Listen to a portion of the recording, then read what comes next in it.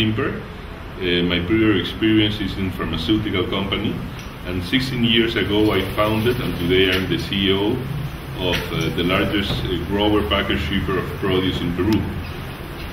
This explains my vision of the growth of agriculture and the potentialities of growth of agriculture in the less developed countries towards exports.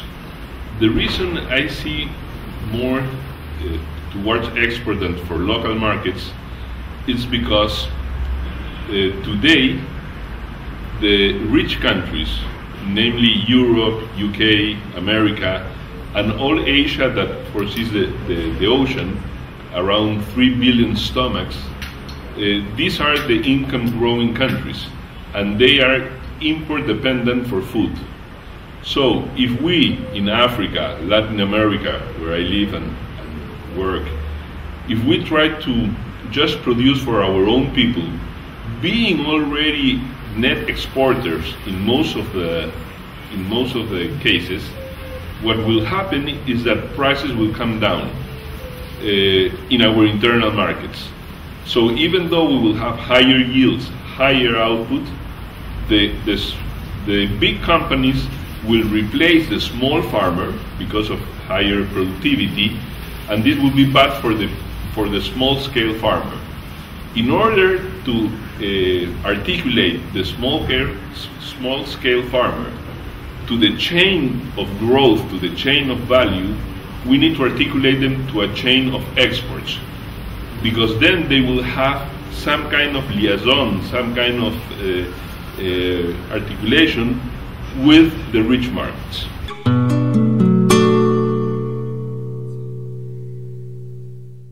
It's very feasible. Today, drivers of value are changing. It's not only about output, it's not only about kilos or pounds, it's not only about yields, but it's about different, like what I call wrapping paper of what we export, namely environmental issues, social issues, ethical trade initiative, fair trade, growth of women in work. All these issues are considered when exporting. Value preservation, cultural preservation, and as we all know, agriculture has what is called multifunctional values. It's decentralized, away from the cities. It generates a lot of work for women, for low education women. It preserves environmental basins. It preserves cultural values.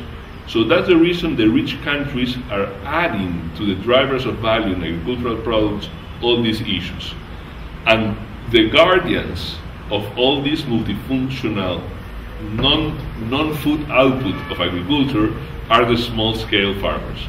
So we think that there's a lot of possibilities to incorporate these small-scale farmers to the big agriculture trends, but we need some cultural changes in their own way of production, and we need some changes in the state policies in each of the countries that we produce.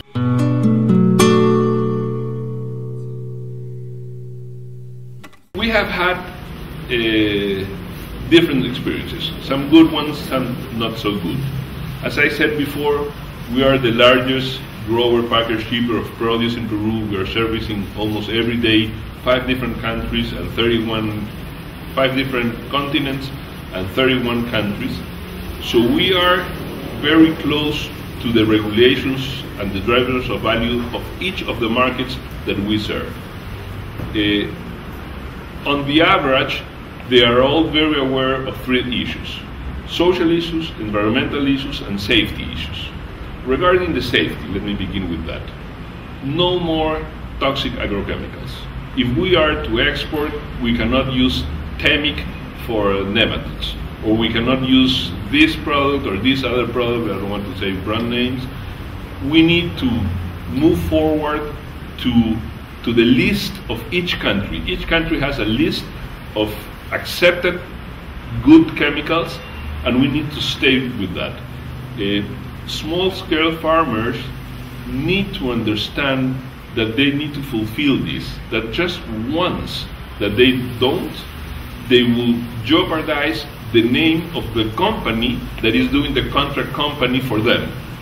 The second issue is social issues. Even though these huge chains that are the final clients seem to be very powerful and very large companies, on the reality they are very fragile.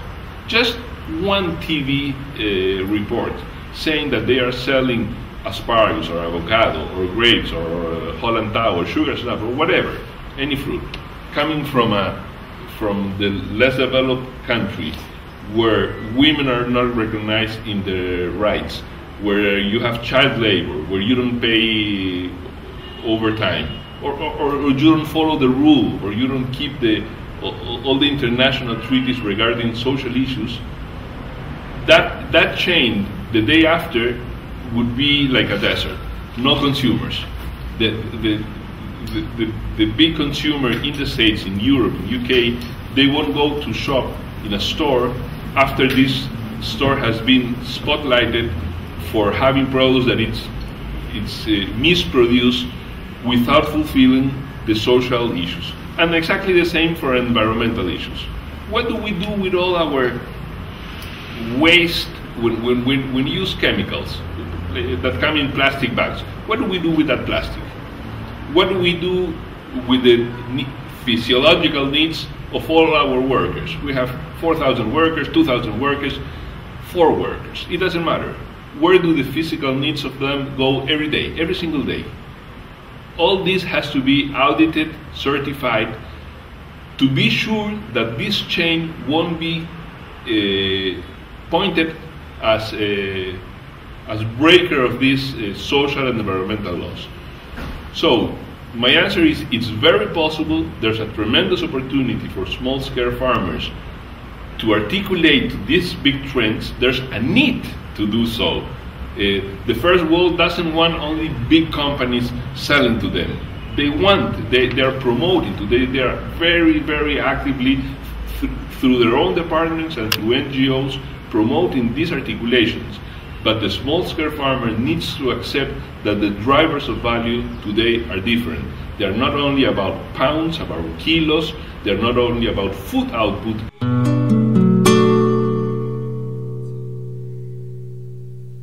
Here we have a very big list. First, it's an issue about taxes.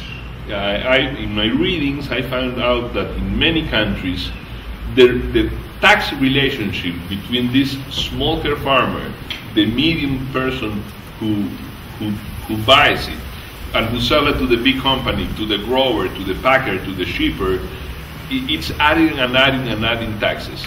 Here in Peru, we have a problem today with coffee. The number one export of Peru is coffee, $1.5 billion, and there's not a single place with 100 acres or 40 hectares of coffee at once. We have 150,000 small-scale farmers, and we produce one of the best coffee. We're the number one special coffees exporter in the world. But still, we have problems of taxes, because our rules and regulations are done for the big grower in Lima, are done for the big company, for the entrepreneurial, and they're not done thinking in the small co-ops back there in the jungle. The same happens with the cacao. So first, we need to review all the chain. So only the last one who exports pays the taxes. The product has to pay the taxes just one. If we want to articulate, it means that it's going to go through many hands, and it cannot. The government cannot collect taxes in each and every hand, because that's not fair for the small one, who is the last in the chain. Second, we need education.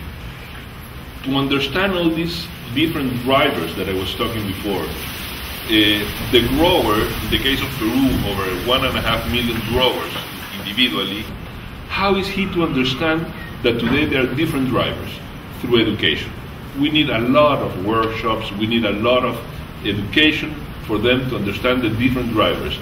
We need a lot of success examples. Nothing leads to success as the example of success. So we need to work and growing spiral with the help of NGOs, with the help of the chains, with the help of the large companies who already know this idea. We need to work, and it will grow in spiral. So we need to promote this process of education. Third, we need finance. Big companies get financing through the big banks, whether local or international. But how do small-scale farmers get to finance? Peru has an example of, I don't know how to say it in English, of small financing with a different kind of banking institution, which are not really banks. We are near to begin with this money through the telephone. I mean, we need to understand that this small-scale farmer has different needs of financiation, and somehow, I'm not an expert on this, somehow we need to put all those resources for them to be available. And the rest, and I'm not proud to say this, we need the stick. We need the stick because those small-scale bad farmers, and I'm sure we're going to find a few of them, they are jeopardizing the name of the country, they are jeopardizing in which they belong, the name of the company for which they are doing, with which they are doing contract farming, and they are jeopardizing their own community. Just imagine that in London, you read in the Times one morning that some green leaves from this specific town, whether in South America or in Africa, generated 14 intoxications. Do you think, what would happen with all the exports of that town the day after? So you only need 1, 2, or 3 poor small-scale farming to jeopardize for a whole community, and that's not fair. So for those, we also need the stick. And I say it in fourth place after saying education, financing, and the good examples.